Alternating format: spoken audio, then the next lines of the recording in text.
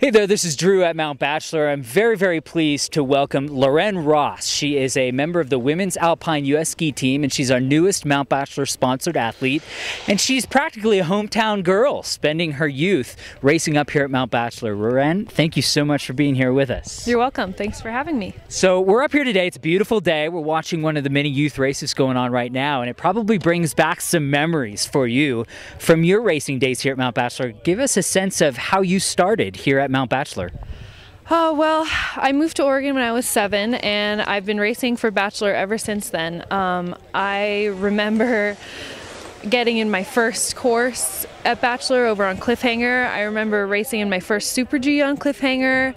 I remember scaring myself a lot, racing, free skiing, you know, all the terrain here at Mount Bachelor is pretty incredible. So I've had a lot of really good times here on the snow.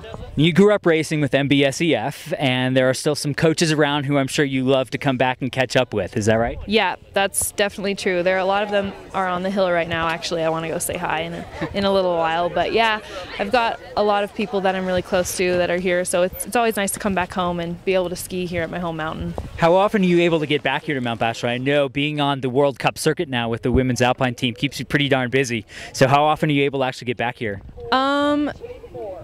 I mean, I spend a couple months here in the summer, but during the winter time, it's kind of hard. Usually I'm home for Christmas, for like a week on Christmas break.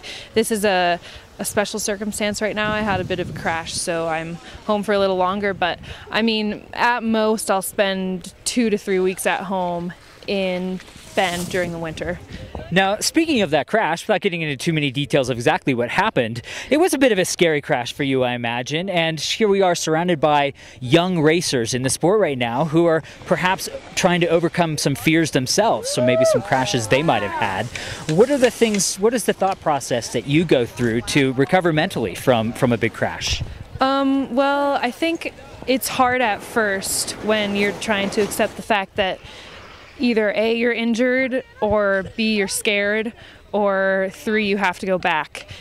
So at first, usually, I mean, this time especially, I just kind of took it really, really easy for a couple of days. And, you know, I thought about it a lot. I thought about crashing. I thought about what happened. I thought about what could happen next time. But I think you have to just come to accept the fact that you're taking those risks, and this is a very risky sport and it's not safe. So you have to know that, you know, everybody takes a crash, everybody gets hurt. It's just something that comes along with the joys of being a ski racer. So I think I've taken quite a few spills, and I've come to understand that, you know, that sort of stuff just happens, and I've accepted it, and I'm willing to take that risk to, you know, have the fun that I do on the course. Speaking of fun, Mount Bachelor here can be a pretty fun mountain. Where are some of your favorite places to ski here on the mountain?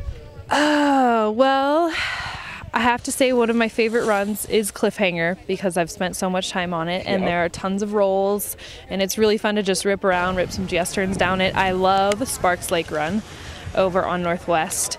I like Pecker Woods on Outback. Outback might be my favorite chair for free skiing when we've got some good powder. You know, the backside can be really, really sweet with all the wind lips, and oh geez, there's just so much good skiing. I don't know. I like the cone, you know, on days like today when, you know, there's not a ton of snow everywhere. It's good to get up on there and get some fresh snow, but there's a lot of good skiing. I can't really pick out a favorite run, but I've got a couple places in mind. Yeah, with over 3,600 acres, there's a lot to choose from here. Well, thank you so much for chatting with us here today. It's so nice to have you stop by and visit your home mountain. And don't be a stranger. We'd love to see you back from time to time. Cool. It's great to be back, and thanks for having me and talking. And yeah, I love it here, so I'm psyched to be home. Laurenne Ross, thank you. Good luck to you on the circuit this season as well. Thanks.